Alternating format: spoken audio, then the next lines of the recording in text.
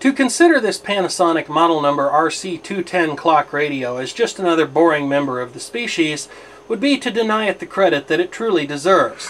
One of the most obvious aspects of this unit's design, although it may not be readily apparent from the camcorder's viewpoint, can be readily affirmed by use of a measuring tape across the unit. If we do that, we will find that this unit measures to just over a hair past 1 foot in width, and clocks in at a gargantuan 7.5 inches worth of depth. If we take that same measuring tape and go across the speaker grill, it measures to about 3 3/4 inches, a diameter that is nearly completely filled by the underlying speaker, which would seem to suggest, at least on the surface, that this unit would have no problem delivering significant audio fidelity even at substantial levels of volume. One thing is for sure, this unit is unusually large for its size. Large cabinets like this were usually reserved for clock radios with mechanical movements, and maybe Panasonic simply reused the cabinet from another model that had a mechanical movement. It is hard to tell. However, one thing cannot be denied, and that is the fact that happiness is accepting the fact that you have a huge clock radio. However, size is not this unit's only positive design aspect. To look at the other positive design aspects, we'll have to explore the unit a bit more closely. To start our tour of this particular clock radio, let's begin at the most logical place, the front panel. Unfortunately, you can see right away that this particular unit looks to have had some particularly severe use and wear over the years. However, it's still in good working condition, at least electronically speaking.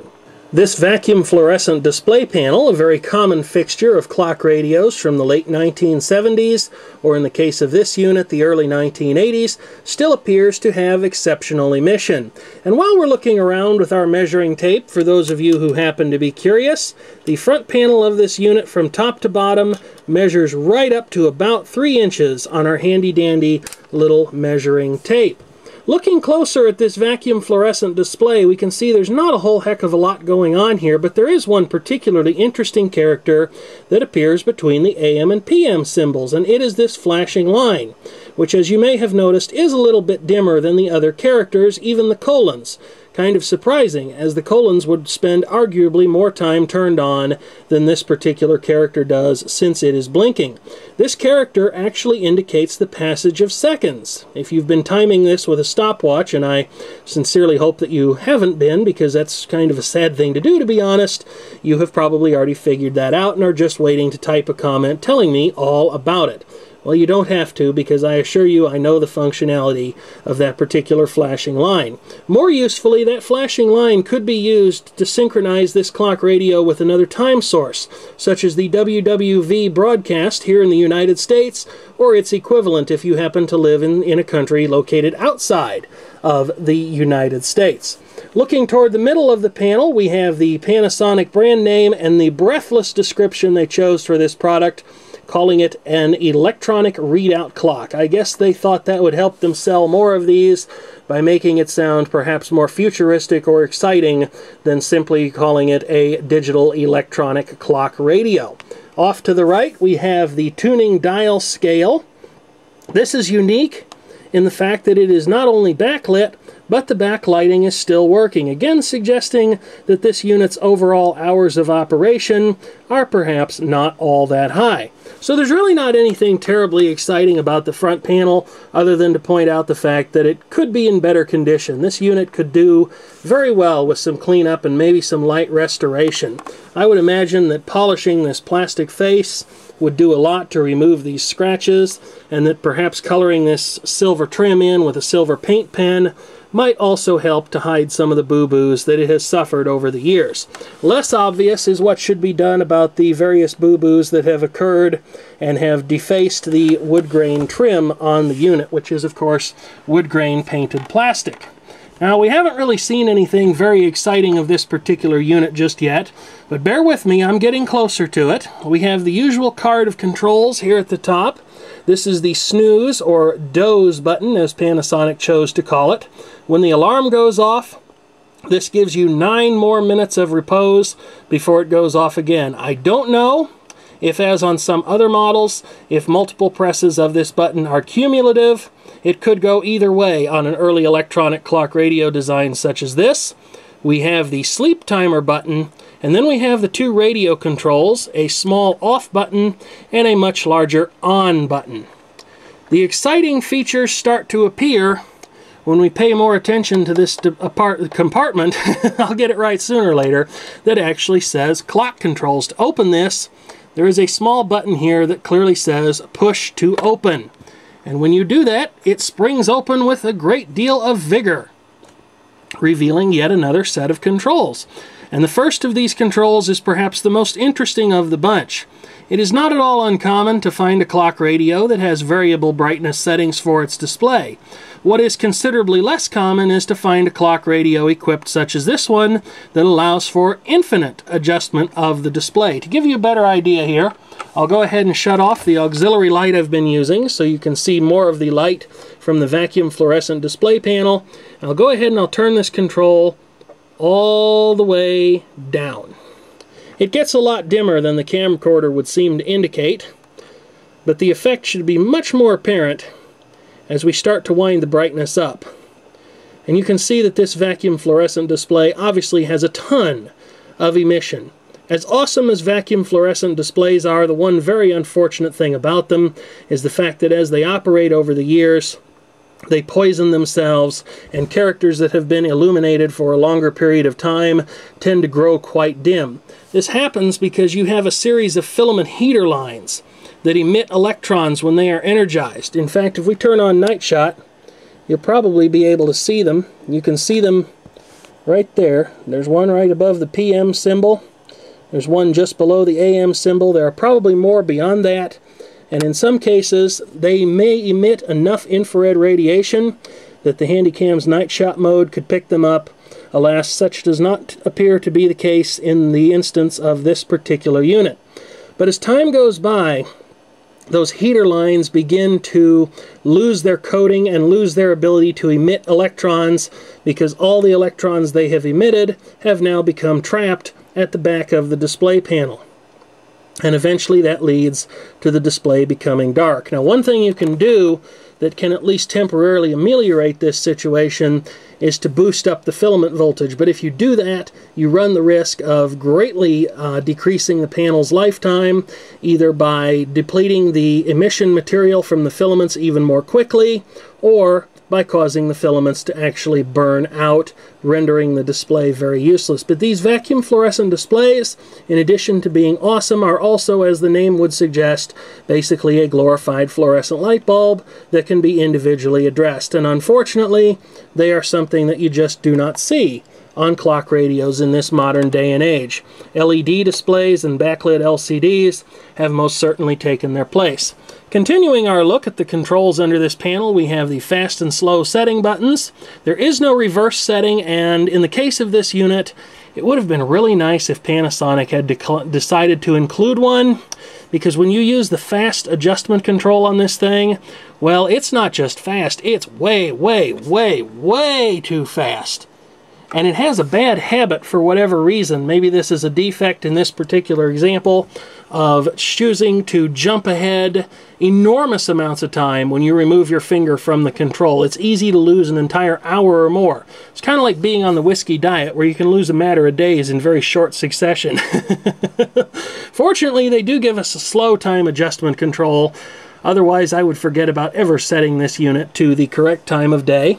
And then to prevent accidental adjustment to either the time of day or the alarm settings, there is a time set controller lever that allows you to choose between adjusting the time of day, leaving the unit locked so that no adjustments can be made. You can see I'll push these buttons and nothing will happen. You can also choose to set the alarm on the unit. We will have a demonstration of this unit's alarm tone a little bit later. Speaking of the alarm tone, here is the alarm selector. This allows you to choose between an alarm tone, no alarm at all, or automatic operation, which turns on the radio in this particular case. Speaking of the radio, this unit is a pretty average 2-band AM/FM set. It tunes the entirety of the 88 to 108 megahertz FM band, and then on the AM band it tunes from 530 to 1,600 kilohertz on the AM scale. And then there is the volume control. Panasonic must have used a knob like this for years, although they did so in many different colors.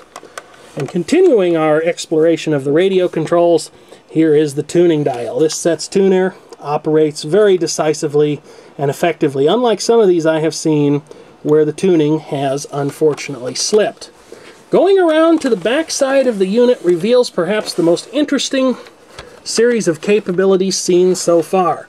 This could be a clock radio for very serious FM listeners, although unfortunately serious enthusiasts of the medium wave AM broadcast band are left out of the fun because this unit does not have a set of AM antenna connectors. It does, however, have provisions for connection of an external FM antenna. There appears to be a built-in FM antenna that is at least sufficient for local reception. It's probably one of those deals where a wire is run from the tuner circuit board and wrapped around the power cord numerous times. But if that's not enough, this set has you covered, and this is something else that you would see on very few, if any, modern clock radios. It's also very easy to use because these are simply spring clips that can be depressed, a wire pushed in, and when the spring clip is released, the wire will be held securely in place. This is perhaps the most interesting aspect of this entire design, of this clock radio's entire design, and I haven't been able to find out much about this. It is suggested that this clock radio can control not only the alarm and the radio, it can also control an external appliance using the RD-9849 appliance control kit. I have tried to do some research on that. I've never seen one. I can't find any pictures of one. I have no idea how it works. My guess is that this particular connector provides power, maybe even signaling, although it's a simple tip and ring style barrel jack, if those are even the correct terms to use, as would be seen on numerous power adapters. And I don't know if this thing would send signals over the power lines similar to how X10's signaling device or wireless plug-in and use intercoms would work, or if it's actually something that ends up being plugged in directly to a device and also plugs in to get AC power of its own. If you know something about this item, or you have one and you've made a video about it, I'd love to hear about it. Please feel free to post a link in the comments area. And although you can't make a video response anymore, you can include a link to a video if you would like to do so. You can see there are some open vents here on the back side of the cabinet. My guess is that these are designed to give this unit's power transformer a little more breathing room. To round out our visual tour of this unit, here we are looking at the underside of this particular clock radio. And if you know Panasonic clock radios at all, you will have noticed something very interesting about this particular model, something that is not often seen on other Panasonic clock radio models from the 1980s with vacuum fluorescent displays, and that is the connection point as well as a receptacle for a 9-volt battery. Again, this has a very interesting design. It looks like Panasonic was trying to make things at least marginally user-friendly here, because in addition to the contact points for the battery, there's also this little flap on the end that probably serves to make it a little bit easier to grasp this and disconnect a depleted battery, which of course in my experience, the batteries used for these backup functions become depleted exceptionally quickly. And maybe that explains why Panasonic simply didn't bother including them on later models. Not to mention the fact that I have also noticed that the accuracy of the timekeeping tends to vary quite widely with all of the clock radios that I have ever fitted a 9-volt battery to and subsequently had them go through a power outage. You can see that there is a diagram discussing how to connect the 9-volt battery, although it's pretty hard to do it incorrectly. Also tells you what kind of battery to use, and a little bit of a blurb telling us about what will happen when the product is unplugged. And we should remove the battery so that it doesn't leak. This notice is not only in English, it also appears to be in French, suggesting that this model may have been marketed overseas or even to our neighbors up to the north, that is to say Canada. Looking down here, we have the serial number 812609A49714. I would take the 81 and the 26 as a possible date code. I'm not sure about 09A. but I could see that very definitely being the 26th week of 1981, which again makes this an unusually large unit for its time. I wonder if maybe Panasonic had reused the cabinet from a clock radio with a much larger, perhaps even mechanically operated flip clock style movement or similar. Here's another warning in French on the bottom of the unit. And then over here, I believe, is the same warning in English telling us not to take the unit apart as it contains no user serviceable parts. And then here is the information plate, Panasonic, model number RC-210, AC 120 volts, 60 hertz, 8 watts, complies with the FCC rules, and was manufactured by Matsushita Electric Industrial Company Limited of Japan. It is, of course, also UL listed. And with all those interesting little tidbits out of the way, it's time for the moment you've all been waiting for, a demonstration of this unit's audio quality, fidelity, and tuning capability. And of course, tuning anything down here in the basement full of computer junk and computer-generated RF interference could be quite a miracle, especially on the AM band. So let's go ahead and try it out and see how well it happens to do.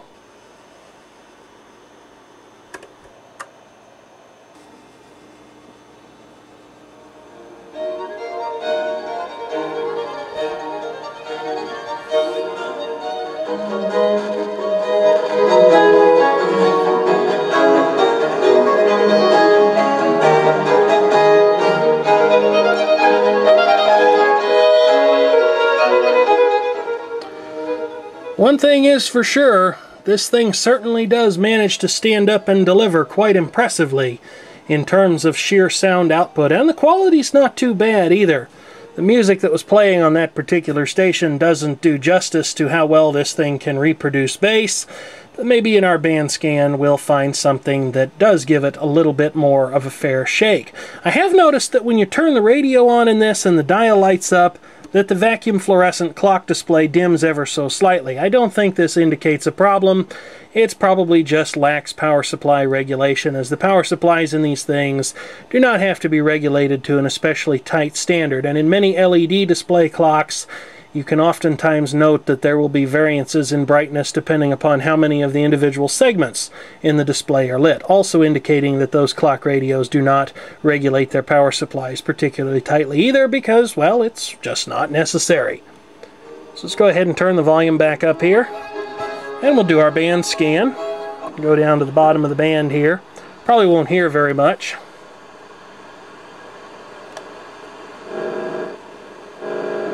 That must be the motorboat channel.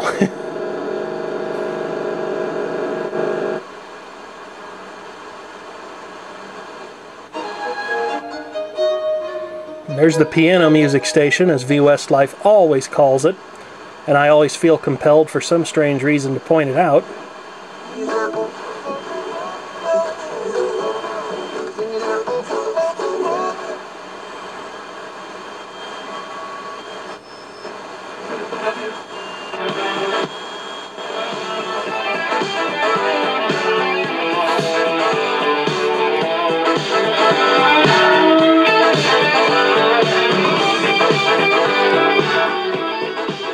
My apologies to headphone users.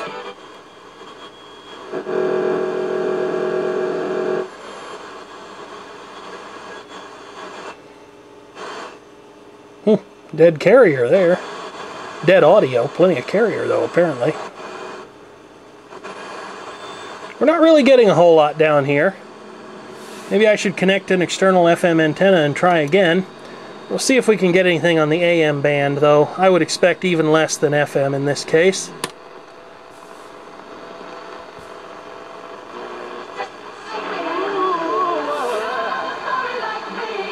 It really does have surprisingly wideband audio when tuning AM stations.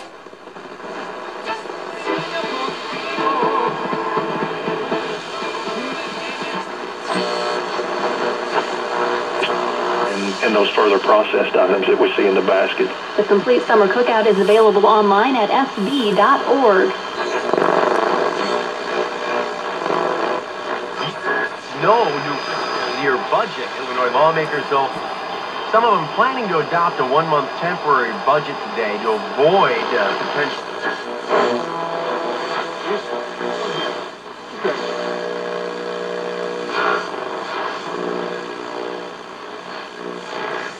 rev our brains up.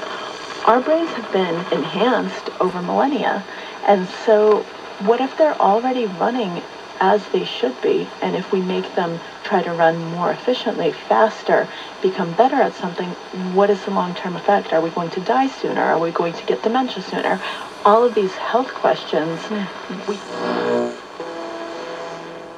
Well, it took me a little while to find everything I needed to get this thing hooked up to the external antenna, using my TV antenna outside.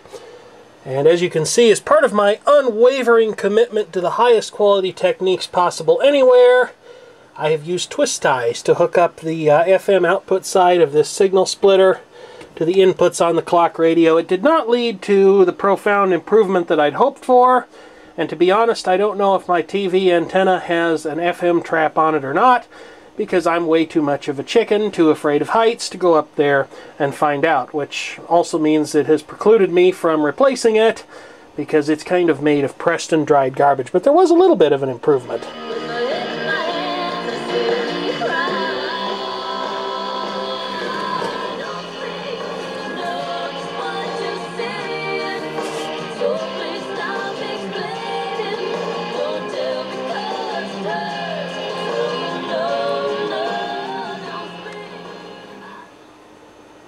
And just to round out this video, here's a better demonstration of this unit's AM reception capability. Please do forgive the hum in the audio. Setting up an AM transmitter is sometimes fraught with complications, and this one is no different. But it's actually running in my closet 3 floors up. So how do I start the broadcast? Well, let's just say that VNC control of a computer is an absolutely amazing thing. So go ahead and turn the volume up here, just to give you a demonstration.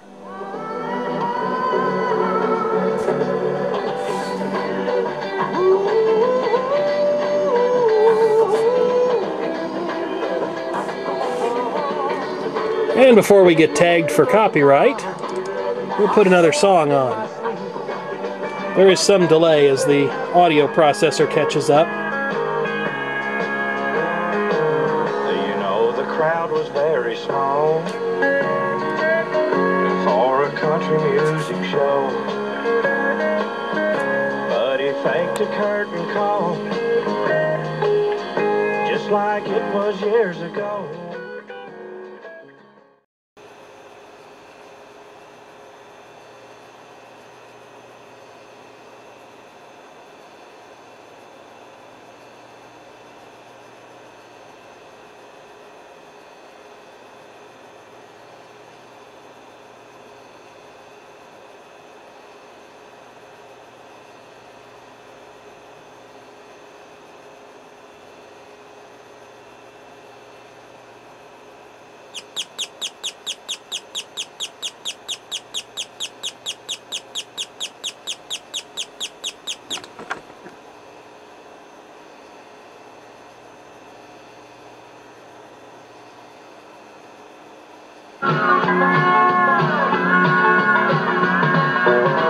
No sawdust on the floor, no jukebox around, just my old pop radio. Turn back those satin sheets and take your hair down, take you to my midnight rodeo. And just when you thought you might get away from one of my videos without hearing me say it, well, you're wrong. Thank you as always for watching, and feel free to leave a comment if you happen to have one.